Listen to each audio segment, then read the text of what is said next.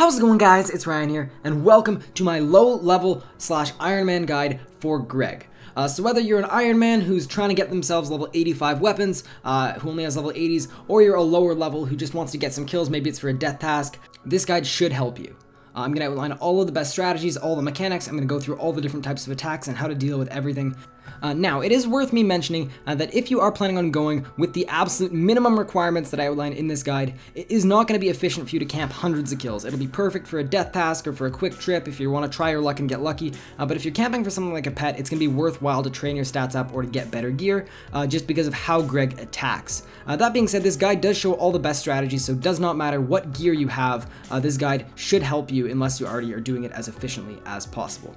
So anyway, that's about it for the disclaimer stuff. Hopefully this is helpful. Have a good one, everyone. Peace out, and let's jump right into the video. Okay, into the table of contents, all you have to do is click anywhere on screen and it will actually jump you. If you're on a non-mobile device, it'll jump you to that section of the video. Otherwise, the timestamps are there as well. Okay, now some info about Greg. Greg has a combat level of 1000, a maximum hit of 2300, 200,000 life points. Poisons, is not immune to poison, so can be poisoned, and also has no weakness. So that's some general info about the boss. Now what we're going to do is we're going to jump right into the requirements for this guide.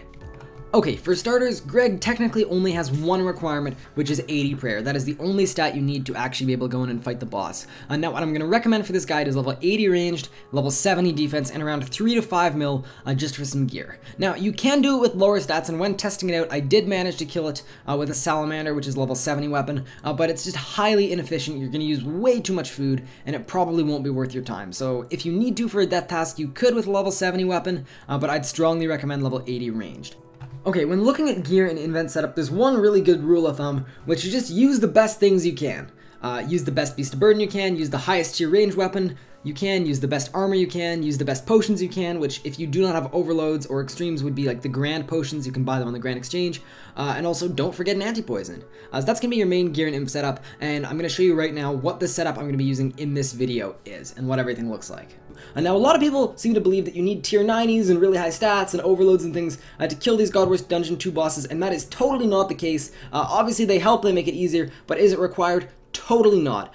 So I'm going to be using basically very, very cheap low-end gear with low stat requirements for this guide, and I also won't be using anything like overloads or curses, anything like that that is highly expensive. So this would be useful on an Iron Man or a lower level player. So first off, into my gear, what we've got is I've got a sharpshooter aura, I've got an armored helmet, I've got a sign of life just because it's good to have, I've got a Saradomin's murmur, I've got a combatant's cape. That's the same as any skill cape. Obviously if you've got a killing cape that's better, but a skill cape will do. Now my main weapon is a royal crossbow and royal bolts. That's the plan there. And now I've got Royal Dragonhide Body, Royal Dragonhide Chaps, Royal Spiky Vambraces, Armatal Boots, and a Ring of Vigor. You could replace this with an Asylum Surgeon's Ring, Ring of Death, whatever you have, whatever you can afford, but I started off with some basic, fairly inexpensive gear. And now in my invent you're going to find the same thing, nothing that would require any like special potions like Herbal or anything like that. You can buy all this stuff on the Grand Exchange. So we've got Grand Ranging Potion, Grand Defense Potion. I cannot stress the Defense Potion enough. All the time I make guides and people are like, I keep dying, I keep dying, I keep dying. Probably because they're not drinking a defense potion. And now, other important thing is you're going to want an anti-poison, some prayer flasks, and also a way to get to the Heart of Gillinor. So for me, I'm going to be using a heart teleport. If you do a simple mini quest, you can use these teleport tabs and they'll get you right there. If you do not have them though, it's not the end of the world. All you can do is you can just teleport to the bandit camp, and then you're going to run southwest and you'll find yourself all the way to the heart. So it's all good. Now, I've got Rock Tails in my invent and also Rock Tails in my War Tort. Important, you don't need rock tails, but just whatever food you have. You could use sharks. I wouldn't recommend monkfish though, because you'd just be eating the whole time. But you know, anything better than sharks and you should be just fine. So what we're going to do is we're going to break our heart teleport tablet and we are going to get to the boss. Okay, so once you're in here, Greg is up this way. As you can see, Greg's chosen, and all we're going to do is we're just going to follow the path, and we're going to run in exactly this area. Now, to get into the boss, you do need 40 Greg kill count. Kills from 40 different Greg followers. It won't take you very long, and it's actually really nice that it costs you kill count for an hour of the boss. The reason it's nice that it costs kill count is because when you're learning this boss, it means that every time you try it, you're not losing 200, 300, 400k on an instance, which is really, really nice.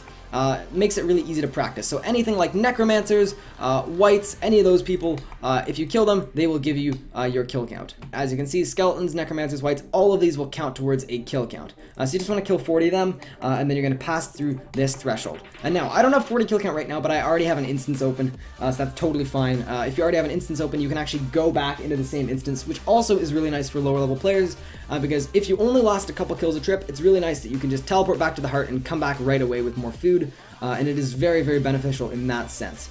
So what we're going to do is, I'm going to talk about how to actually go through the kill, but for starters, we're just going to go traverse the barrier. We're going to open up our instance, and we're going to get back in there.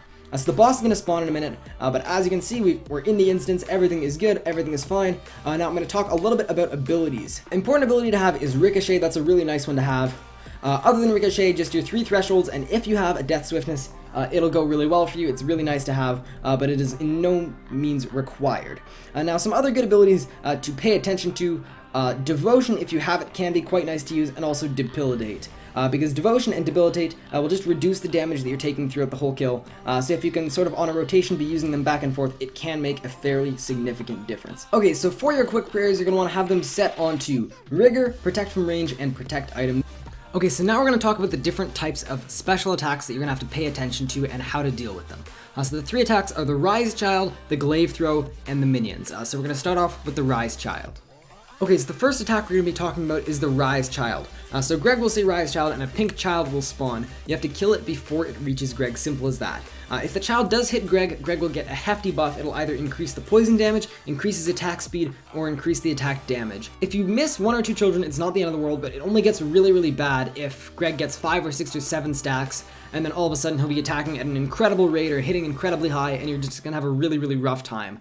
So definitely make it your priority to kill these children before they bump into Greg. Okay, the next attack we're going to be looking at is the Glaive Throw. How this works is Greg will throw his Shadow Glaives into the air. All you have to do is move to a different square, and if you don't, you'll be hit between 1.5k and 3k magic damage. This is a really easy one to avoid because how I've got it set up, it's always going to be the exact same thing. You're always going to be in the same square, and you always have to move 1 square over, and you'll dodge it every single time as long as you're quick enough to move. So a really easy attack, just make sure you're paying attention to it because it will absolutely waste your food. Okay, now we've saved the best for last. This is the Minion attack. At 140,000 life points and 60,000 life points respectively, Greg will summon 2 to 3 minions. These minions can swap places with Greg at any point, so be careful and be mindful of that. Now, the minions don't hit much and can be taken care of with multi-target abilities. So what you're going to want to do is when the minions spawn, all you want to do is you want to spam click under yourself because you want to make sure Greg doesn't pull you out. The reason being, if Greg pulls you out and the minions get adjacent to you, what could happen is Greg could instantly become one of the minions and then melee you. The reason you cannot melee Greg is because Greg does massive damage with his melee attacks, so you want to make sure you're always out of the range, Greg's melee attack range, because if you get within that melee attack range, you can get 1 hit. He can combo 4 or 5, even 6k damage with his melee attacks. So all you want to do is you want to spam click in the square underneath you, and just make sure that you're not getting pulled out, resume attacking Greg, and then once all the minions are stacked up, you're going to do a bombardment and then a ricochet, and that should take care of all of the minions.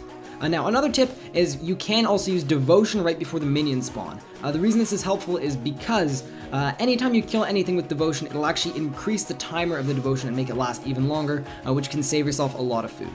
So when they come, use Devotion, Bombardment, Ricochet, and that'll take care of all your minions. Okay, so now you know all the important attacks, you know what to look out for, but let's put it all together and try and get through 1 complete kill. So I'm going to speed it up a little bit, and I'm going to commentate through an entire Greg kill. Okay, when you're ready, what you're going to do is you're going to enter the room, you're going to make sure you're potting up, make sure you got your anti-poison on, and then you're just going to stand right where I'm standing, right next to the door. Greg will get up to you, and the trick and the reason why you're standing next to the door like this is so that Greg will never, ever, ever be able to melee you as long as you don't leave that area during the kill. So you're going to stay in those 2 squares, and as you can see, we just dealt with a child and a glaive throw. Quite simple, just as we discussed. So all you have to do is keep switching. Every single time Greg wants to do a glaive throw, just switch from one of the squares that I was in at the start to the other one, just between those 2 squares. Now minions have come, so what I'm doing right there is I'm spam clicking under myself. Now, those are minions and a rise child at the same time, just deal with the child and then deal with the minions. I also use Devo to basically give myself even better chance of success, take even less damage. but it's the exact same thing. Focus on the Rise Children before you deal with the minions, but as long as you don't leave your little cubby there, you're not actually going to get meleeed by any of the minions, so you don't really need to worry about them too much, and you'll get rid of them with your multi-target abilities. So now we're almost halfway done. I did pop off a Death Swiftness just to give myself some extra DPS, but as you can see, it really just is a basic combination of the attacks that we previously discussed. I am using Debilitate from time to time, and I'm also using Devo from time to time, just to reduce the food I'm using. And here we go, we've hit 60k, so the minions are going to come again. I just do the exact same thing. Spam click under myself, all the minions will stack up. All the minions stack up, and then right here I'm going to use my 2 multi-target abilities, and that's going to take care of all the minions for me, just like that, instantly. And that's basically the whole kill. You're going to have a couple more Rise Children at the end of it once the minions have been dealt with, but nothing big to deal with, nothing important, no more minions, so it's very straightforward right to the end. And that's basically your Greg kill. There's not that much to it. You just want to make sure that your HP is fairly high because you could get KO'd if you missed an attack. And other than that, just make sure you've got some defensive abilities just in case. They'll help you out a bit. And just make sure you're looking out for the Rise Children so that you can kill them whenever they spawn.